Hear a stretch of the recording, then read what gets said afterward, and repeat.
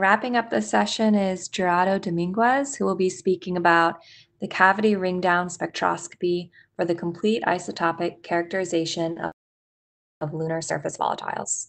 Thank you so much for giving me this opportunity to share what is, I would say, an instrument concept that is very much in its infancy. And this concept grew out of a collaboration that was catalyzed by the NASA survey program between myself, Jeff Gillis Davis, and Ryan Ogolore at WashU. Next slide. So obviously we're all here because we're excited about water and volatiles being present on the moon. And so the science goal that I think, a lot of us, would like to know is where did these come from? Next slide, please. So one potential end member or potential end members of this water consists of meteorites or comets. And you can see that, in this chart plotting the D to H ratio, the sun has a very distinct D to H ratio compared to these groups of comets. But there's also a lot of degeneracy between the D to H ratio of comets and other potential sources. And for reference, there's the D to H ratio of Earth. Next slide, please.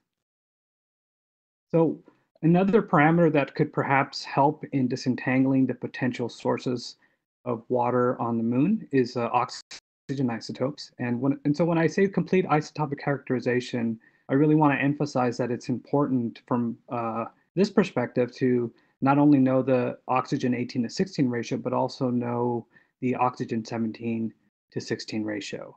And this plot here is a delta-delta plot showing essentially the major reservoirs of the solar system on delta 17 versus delta 18 plot. And clearly the sun, there's now very strong evidence that the sun is very distinct from the terrestrial planets in its oxygen isotopic composition. The other thing to notice about this slide here is that terrestrial rainwater plots on a slope that's well known to isotope geochemists as being the terrestrial fractionation line.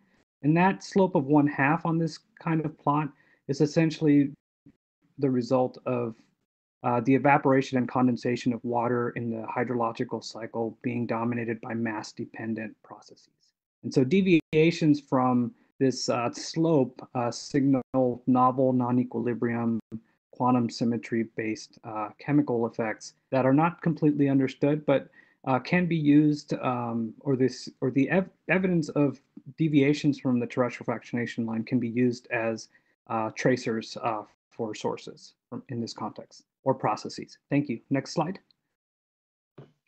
So coming 2 minutes. Thank you. Coming back to the composition of the moon, ultimately the composition of water, but other volatiles, I would argue, is going to come down to the source of the composition of the sources and the relative abundances of these sources, plus the convolution of surface chemistry, transport and retention in the moon's atmosphere. Next slide, please. So traditionally, isotope ratio mass spectrometry has been used in the laboratory to give us very tight constraints on the sources of volatiles, and traditionally to measure the D to H ratio and also the complete oxygen isotopic composition of water samples.